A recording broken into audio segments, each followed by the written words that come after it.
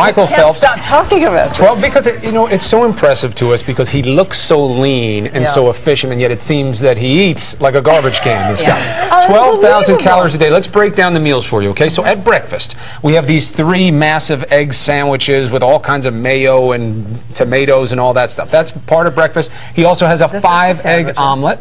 5-egg omelet. He will eat a bowl of grits. Okay. He will eat these chocolate chip pancakes. Right.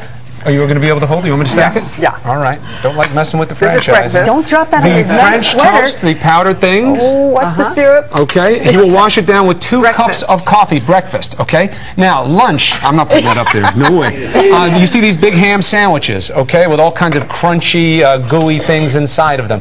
A pound of pasta. 1,000 calories in energy drinks, okay? We've got to show what a pound of pasta looks like. That is a pound of pasta. This is what? Okay, now, dinner time, a full pizza, another pound of pasta, and another 1,000 calories or so of energy drinks. Now, what do we see in this? 2 big things jump out at us. Quality of food and a lot of carbohydrates. Let's deal with quality of food.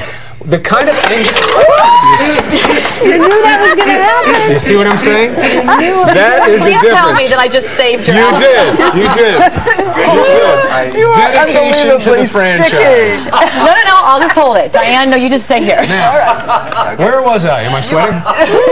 You were doing your professorial lecture. 2 things. One, the quality of food. Why is it not so important for Michael Phelps? Because he is burning so much that literally he needs to take in whatever he can. The nutrients individually don't matter. It's just calories. Although any nutritionist or doctor would tell you the quality of calories always matters, but it's one more thing that makes him special. The second thing is, why so much carbs? He is an endurance athlete. He swims for hours every day. Most of his events are endurance-based. And the glycogen effect in your body, we hear about all these new diets. Why protein diets? Why? You want to eat what you're going to use immediately. He needs to store. Yeah. So he's going to use as much carbs as he can. Protein? I don't understand. He does. He's getting a lot of protein in here. He's got like 2 cows, a chicken, and a pig in here. Okay, all right. But for long distance like that, you need that stored energy, whereas gymnasts, this is apparently, as a runner, carbs are still in vogue.